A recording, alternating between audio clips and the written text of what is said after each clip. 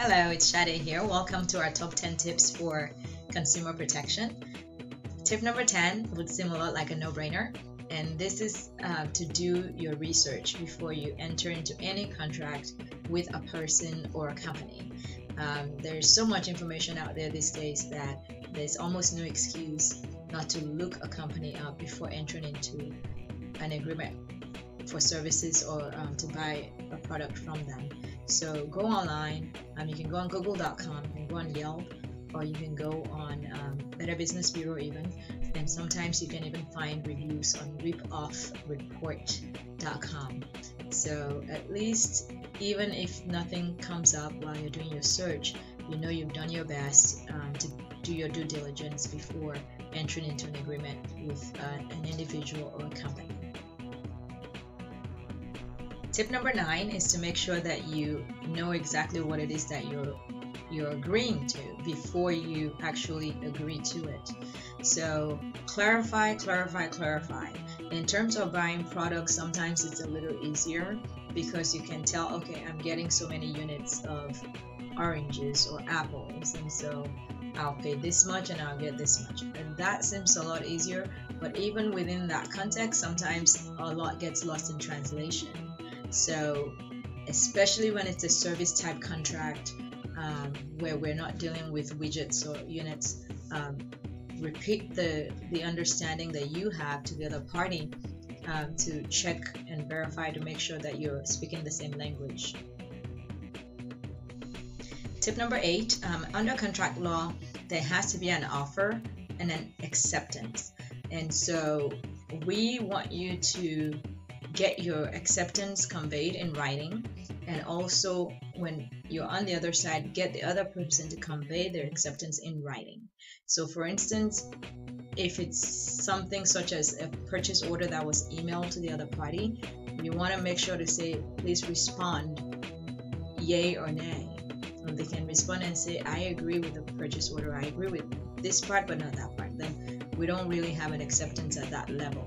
So make sure to get the acceptance in writing, and if you are the one doing the accepting, also make it clear in writing what you're accepting and what you're not accepting.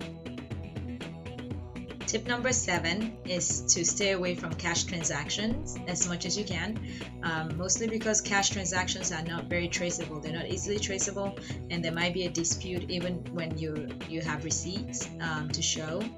So try to use the best form of payment, such as your personal checks, company checks, or credit cards, debit cards, things like that, because third-party companies that are in charge of those forms of payment will also have backup records in case you lose yours.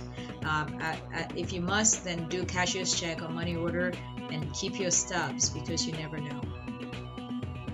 Tip number 6 is to nip it in the bud if the other party is not performing as they should be in terms of their end of the bargain. So instead of just overlooking it, and complaining maybe to your friends or your family, go ahead and write a short email.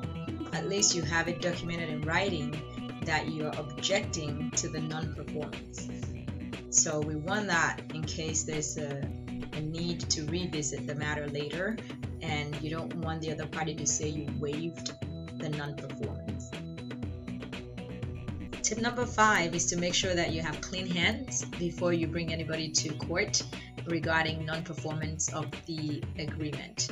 So the legal system requires people to have clean hands in order to complain of breach. So you can't be in breach and then also bring somebody else saying that they're in breach unless they breached first in a material, substantial, significant manner.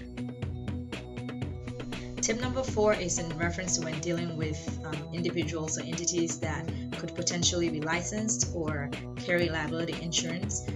It's good to seek those people out, because if there should be an issue in the future and you want to file a claim, it helps significantly if there's an insurance company that you could put on the hook for that, as opposed to going after an individual contractor. And also, them having a license sometimes tells you that they might possibly care about quality work. So if it's a realtor, make sure to look up their license yourself, but ask them directly and say, are you licensed and is your license active? those are good questions to ask. Have you ever been suspended for anything?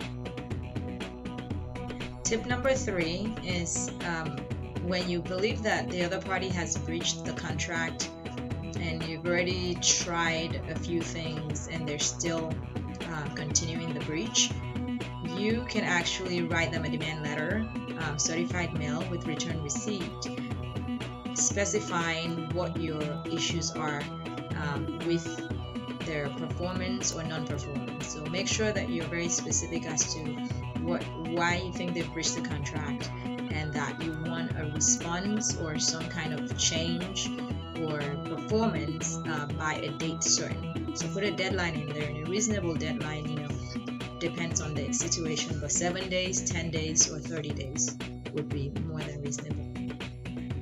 Tip number 2 is in reference to the actual contract itself. A lot of contracts will actually be okay if they're verbal. They'll be recognized under the law as legal contracts, with a few exceptions, like things like real estate transactions or agreements that may not be able to be performed within a year. Those have to be in writing, but we suggest that you put every agreement in writing, period. And this is because it's so much easier to track the agreement or the terms of the agreement if there's a writing that we can look at and reference, and it's also easier to track whether somebody is in breach if there's a writing that we can reference. Also, every contract should have at least some minimum terms, and when you put something in writing, it forces you to make sure that those terms are covered, such as who, what, where, how much, by when. And if time is of the essence, make sure you put that in there as well. Tip number 1 is in reference to the breach itself. In order to drag somebody to court or bring a case against them, the breach has to be material, meaning that it has to go to the core of your agreement with that party. So for instance, if you're delivering food to a party that was supposed to take place on Saturday, and you did deliver the food on Saturday, and you delivered 199 plates instead of 200 plates as agreed, that would not be a material breach. If you delivered the same 199 plates, but you happened to deliver it on Monday, 2 days after the event already took place instead of Saturday, then that would definitely be a material breach.